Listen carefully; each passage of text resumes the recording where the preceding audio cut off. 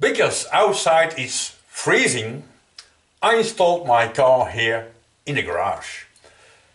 And of course the garage is also my hobby shop. And that also means that I had to move all my junk here closer to the machines, and it reduces, of course, the workspace I have here. So the making of this video will be a little bit more challenging, but we'll see what we can do. Oh, shit. So I made some little details, trying not to tip over all this junk here while working on my machines, and it was impossible to film. So we will have very few footage and some camera angles you have never seen before. Let's go for it.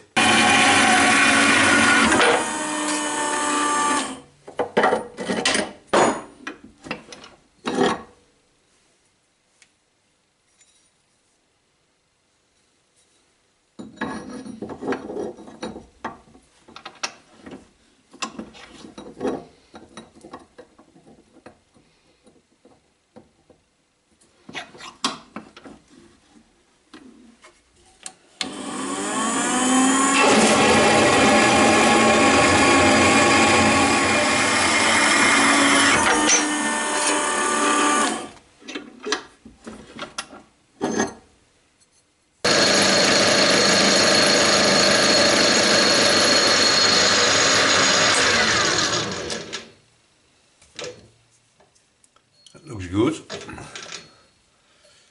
Okay, let's continue.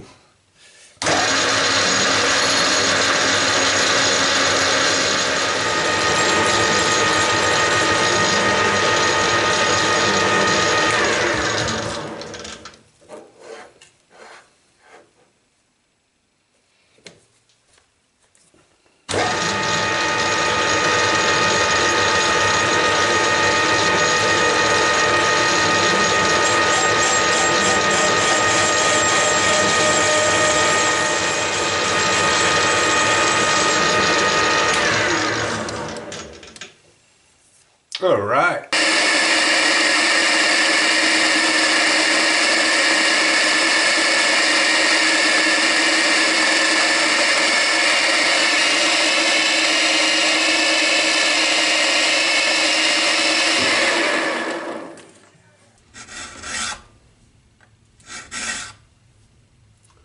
Hand filing, primitive.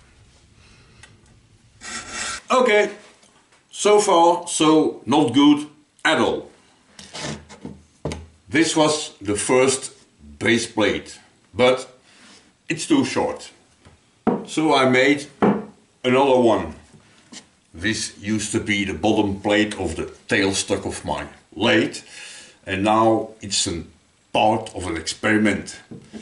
But this distance here, too short. So I have to make again a new base plate, and I think I'm gonna make it out of this thing.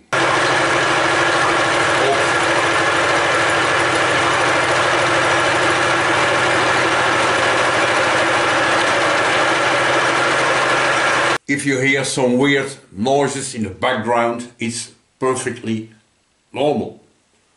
Here's my cheap door, and here in the not existing door is my heating system for the whole house. It's a perfectly well functioning system, but it's also very noisy. Slowly but surely we're getting somewhere. The flywheel, eccentric, the cylinder and the piston, of course, that seems to work. I made the gland nut. I have a little problem with the nut I have to mount, but we'll see later. Let's take some time to make the connecting rod out of this almost perfectly straight piece of something.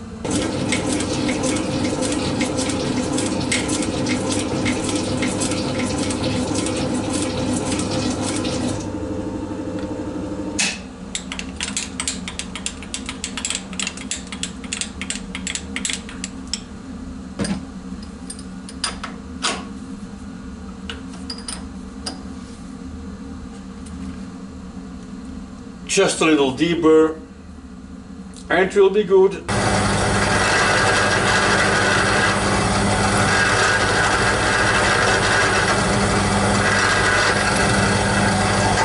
And now it looks like this. I think it looks promising. It's maybe a good idea to now drill the vent holes here on top, and of course making some kind of gland nut with probably this thing here.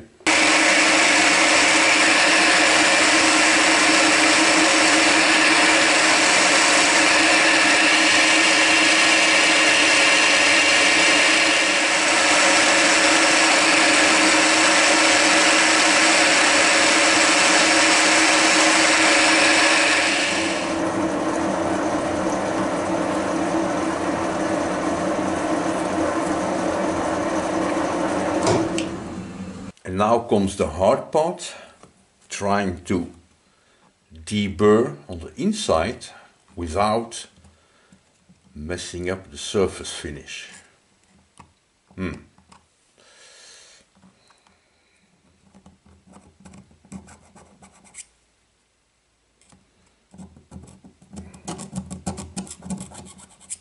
I think that worked.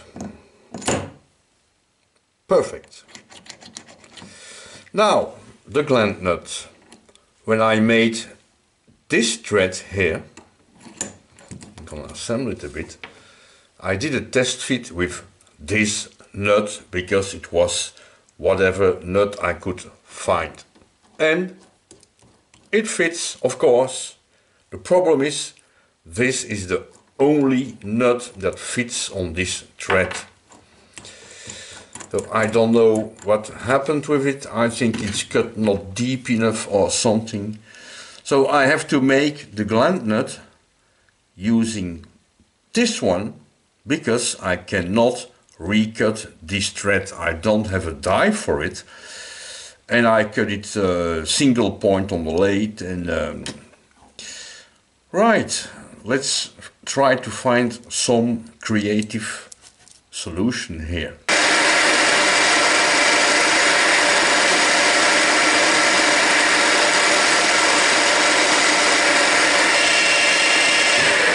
My idea was to drill and tap with my cute little 2mm tap here. Tap 3 holes and then put this washer here in the center, held down with 3 little bolts. That's the idea. But this nut is a bit harder than I like it to be, so I'm a bit afraid that I'm gonna break my beautiful cute little taps here. So let's do something else.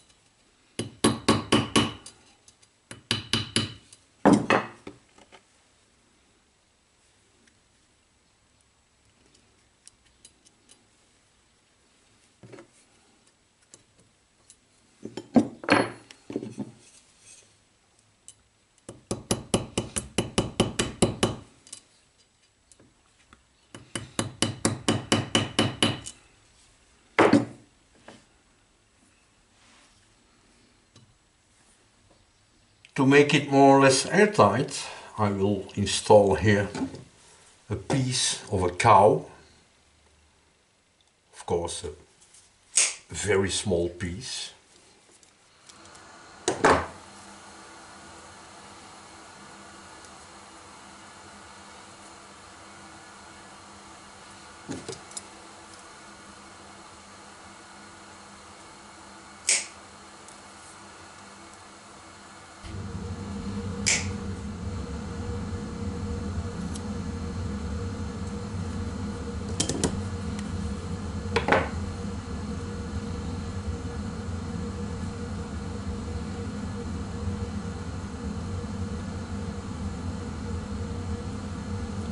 One piece.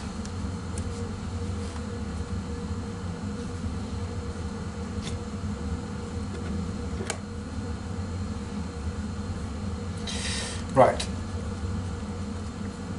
I will bring you back when it's in place. And while I'm fiddling around with this little thing here, thinking that in my living room it's nice and warm, and I'm sitting here freezing my nuts off.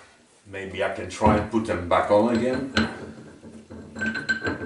The whole thing is assembled, ready to do the first test, and of course to make a fool of myself.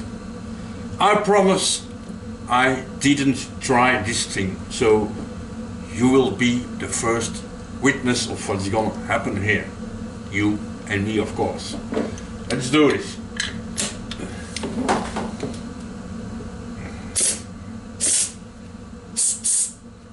It wants to do something.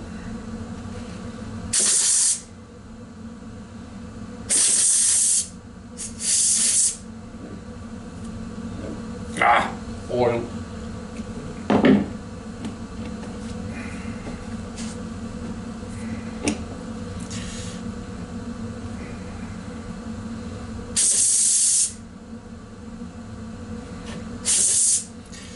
The idea works, but it doesn't want to continue. See? If I turn maybe a little bit more like this. This is the middle, of course, nothing will happen. End of stroke.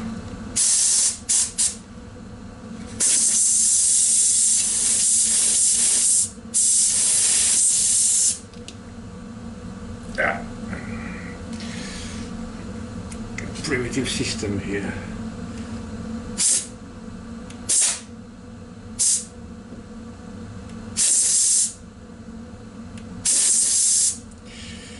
The idea works because the piston goes to the middle, but it doesn't continue.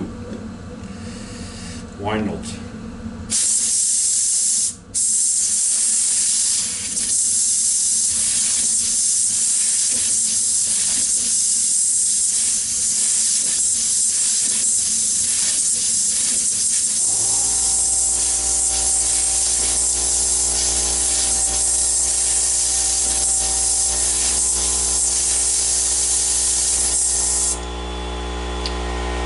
Right, give me some time to think maybe a little bit more about this setup, and we'll see later.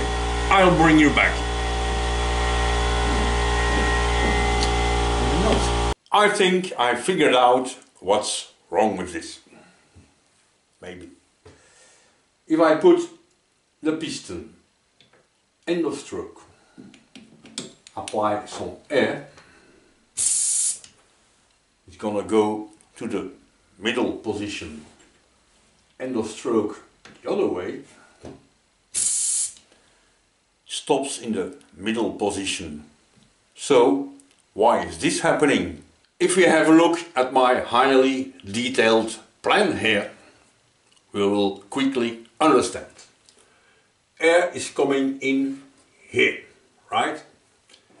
If my piston is in this position, the pressure that is built up in this chamber can escape in this port.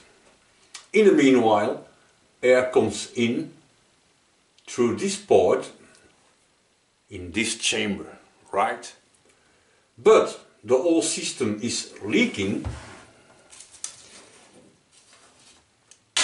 Oh, falls in pieces here.